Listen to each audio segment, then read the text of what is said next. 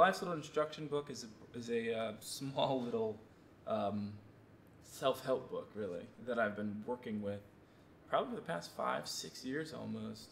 And from this book, I've probably had maybe 3 or 4 different drawing projects, and one of which essentially is manifest as a wall drawing made up of nails and or screws and rubber bands that essentially appropriate the text straight from the book and sort of blowing it up and having a sort of enlarged version of it in a space or in a place.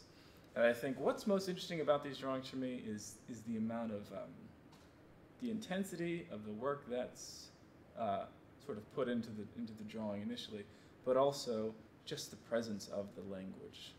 I think the way I thought about these drawings from the beginning is every product that comes from the book, I think, works hard to match the level of inherent aggression that the book already has.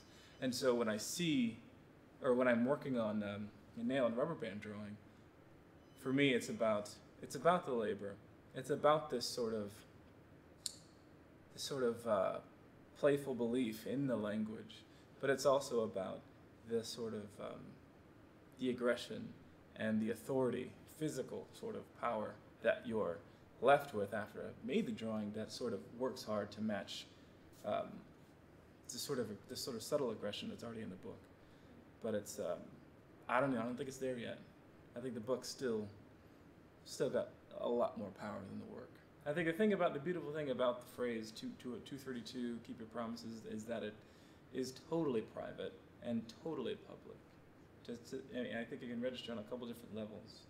And I don't necessarily want to point people in one direction or the other, because it's very private language for me, but it's also very public language, because I think the way that most people can approach it.